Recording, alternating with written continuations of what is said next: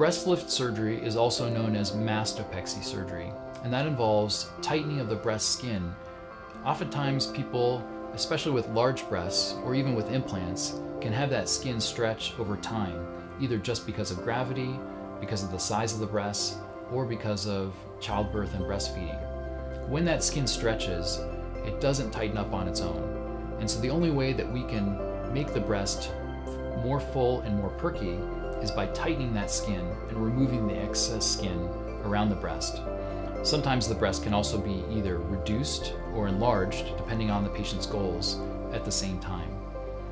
Breast lift surgery involves some incisions around the nipple as well as on the bottom of the breast in order to tighten the breast skin envelope and lift the breast to a more natural and more youthful position on the chest. Recovery time for breast lift surgery can be very short, anywhere from a few days to a few weeks.